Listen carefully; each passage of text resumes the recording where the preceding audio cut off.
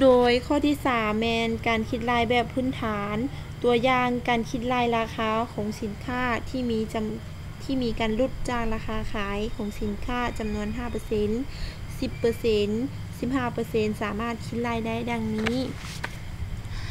ราคาขายทำอิฐแมน 25,000 ถ้าลดไปแล้ว 10% จะเท่ากับเท่าใด 35,000 ถ้าลดไป 5% เท่ากับเท่าใด 78,000 ถ้าลดไป 10% จะเท่ากับเท่าใด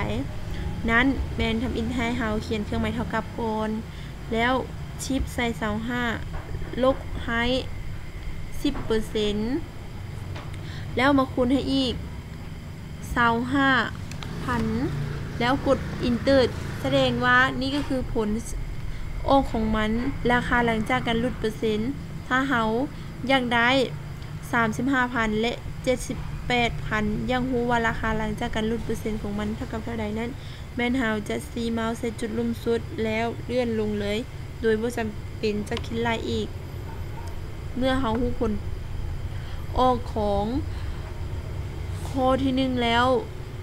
เฮาจะสามารถคิดรายข้อต่อๆไปได้แบบบ่ท่าเขียนสูตรเลยชี้เมาส์ใส่จุดลุ่มสุดนี้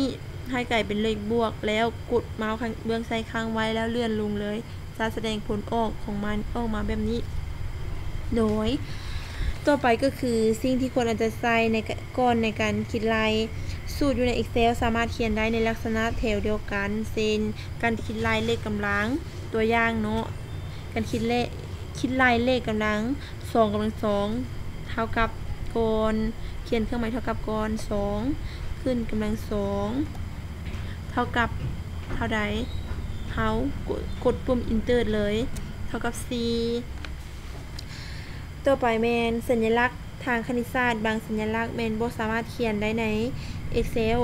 ก็คือ5ขั้น2แมนบ่สามารถเขียนได้ใน Excel แต่สามารถนำใช้ฟังก์ชันที่มีชื่อว่า sqrt แทนให้5ขั้น2เฮาทดลองเลยทำอิฐเขียนเครื่องหมายเท่ากับก่อนแล้วพิมพ์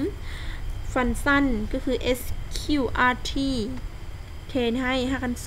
2เวลานี้เฮาอยากถอนรากของ34เขียน34ใส่แล้วอัดวงเล็บกด Enter จะออกมาเลยนี่ก็คือการถอนรากขั้น2ของ34ส่วนในการใช้เครื่องหมายวงเล็บที่จะถูกต้อง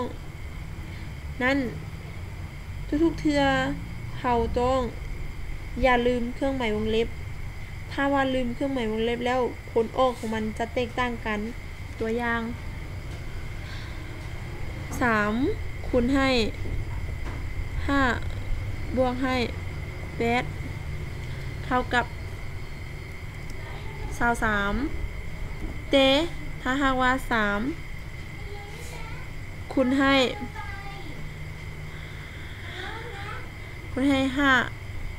5บวก8แต่ว่า5บวก8นั้นอยู่ในวงเล็บ5บวกให้8ที่อยู่ในวงเล็บมันจะออกมาผลต่างกันกด Enter นี่ก็คือ39แสดงว่าใช้วงเล็บและบ่ใช้วงเล็บแม่นเครื่องหมายต่างกันนั้นเราจะเรียนรู้เกี่ยวกับองค์ประกอบของสูตรเลยองค์ประกอบของสูตรแม่นมันจะมีตัวดำเนินและกับตัวที่ถูกดำเนินตัวดำเนินแม่นเครื่องหมายก็คือเครื่องหมายคูณเครื่องหมายบวกนี่เป็นตัวดำเนินส่วนตัวที่ถูกดำเนินแม่น3 5 8นี่ก็คือตัวที่ถูกดำเนิน